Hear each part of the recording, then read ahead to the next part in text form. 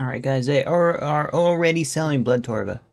The services Yo, thank you, jellyfish. Thank you. I'm trying, bro. discussed in this video I'm are trying every day. against Jagex terms of service. Selling or buying the services discussed will result in your Services are banned, guys. You guys see what happened to Oda? Ugh. Oda said he's innocent still, though. You can react to that video as well. account getting permanently banned. Similarly, unauthorized clients or plugins are also against the rules and will also result in a permanent ban. Do not engage in any of these activities. Jagex recently released Desert Treasure 2, and with it, 4 brand new bosses to tackle. That is a cool intro, We've got man. Vardorvis, the Duke, the Whisper, and the Leviathan. All less than level 800, guys. 800, by the way. Man, imagine they make the game like we keep just like they keep adding updates to the point where we would be level 800, guys. You think RuneScape would be like that 20 years down the line, or will we still be 126 combat, or like 138 maybe, or maybe in 100 years, right, guys? It would be level 800. Then these bosses would be nothing, bro. It would be like freaking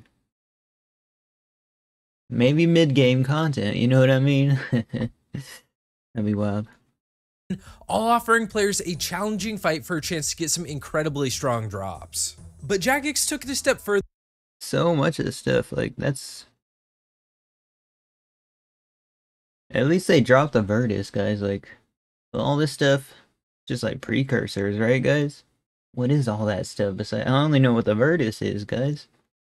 It only took them 10 plus years to add Virtus back into the game.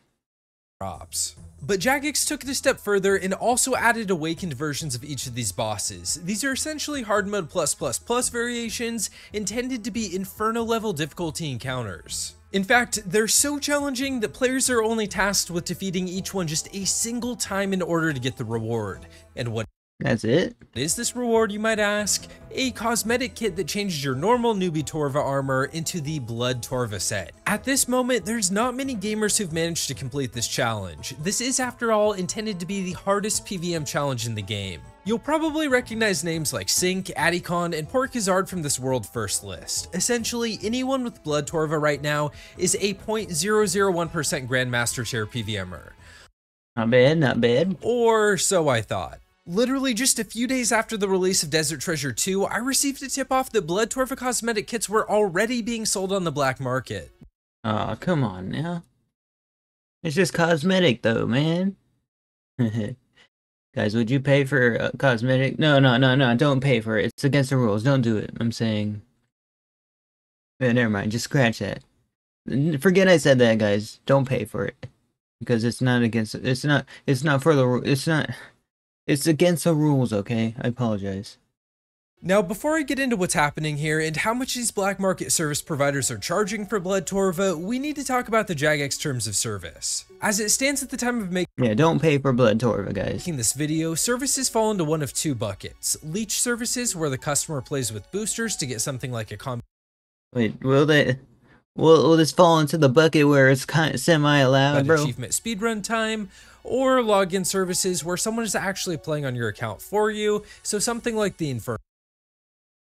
Yeah, it's login services. That's against the rules, man. No. Leech services are currently within the rules of the game, but login services Yeah, only leech services. are definitely not. In fact, we've seen Jagex ban players time and time again for these types of services. Another 8. There's gonna be more. There's 8. They probably do like 80 in a day, these companies, bro. Imagine starting a company getting in-game items. How are you gonna explain that to your tax when doing your taxes, guys? Yeah, I guess it's a new world, right? Wouldn't be that hard. Historically, login services would mean providing someone with your account details and letting them log in to do the content for you. But that's evolved to remote services, where essentially a seller connects to your PC with an application like Parsec or TeamViewer and plays through that connection. This remote method makes it harder to detect since the customer's IP isn't actually changing. Bro. Wouldn't there be like some input lag doing that though? This has emboldened a lot of sellers, which is why they're Look at all those freaking marked tiles, bro. I need to make sure what I'm doing here when I do the Inferno, There guys. are now I gotta mark all those tiles. dozens, if not hundreds of providers offering to complete content like the Inferno for the right price. Again, I want to reiterate that this is against the rules, despite what a seller might tell you. Now that you understand how this is happening, let's jump back to Blood Torva. I was absolutely expecting that this would become a black market service, but I was shocked at how fast it came to market. Initially, I thought, well, maybe these are just scammers pretending to sell Blood Torva in order to scam customers. And while I'm sure there's plenty of those too, the screenshots that I was sent were from one of the most well-known sellers of black market services. Sad, bro.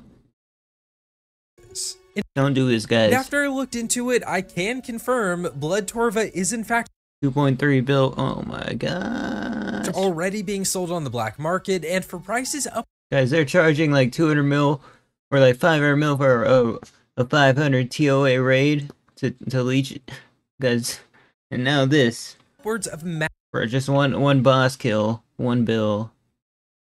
Oh my gosh. max cash for clears of all 4 Look at them adding their emojis to the ticket channel as well, man. What a vampire of all things.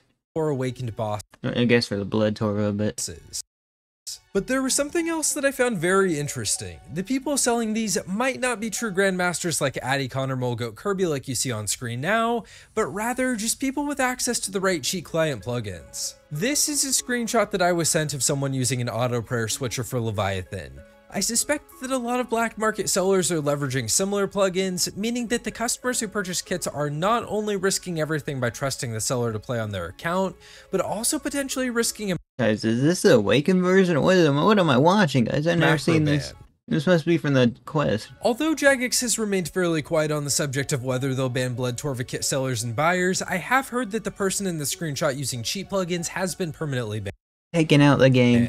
You know, for something like Infernal Capes, I guess buyers are at least paying for a best-in-slot item that's going to provide them with some utility in-game, but for a Blood Torva kit that's purely a cosmetic, people are literally paying above max cash just to lie to everyone else about how good they are at PVM.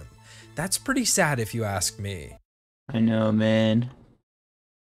And they're using their, like, team viewer clients and stuff. Sad, bro, sad. And as is always it totally devalues the high scores if there is a high scores. Gonna be high scores for this, probably not. the case, They have no point to do the Awakened all day, unless they want high scores, I guess. this is just going to get worse, and it will probably devolve into a high number of the Blood Torva kits that you see in-game having been purchased on the black market. That really bums me out, because it makes having prestige items in the game effectively meaningless. And while it's certainly in human nature to cheat to get ahead, No, it's like the Desert Treasure 2 area, bro.